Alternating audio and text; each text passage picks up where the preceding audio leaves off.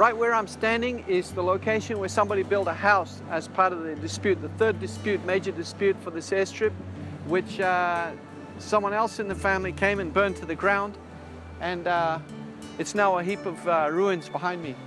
All these family members, all very closely related, but fighting over this very rough piece of land.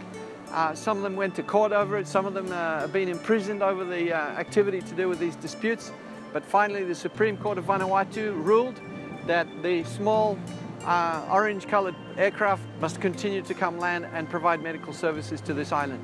So we're very thankful for God's leading in all these things.